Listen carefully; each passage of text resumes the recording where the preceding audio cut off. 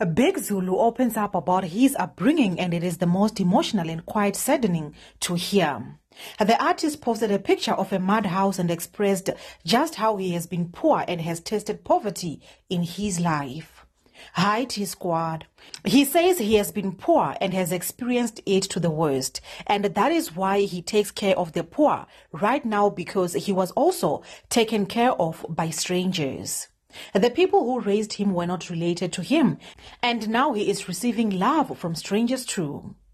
It's difficult, I know, hunger or being poor. That is why I'm always helping families who are strangers to me that needs help, because I come from humble beginnings. In Bergville, I was raised by families that were not related to me.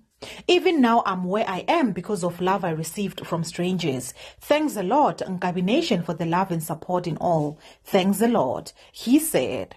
T Squad, let love lead.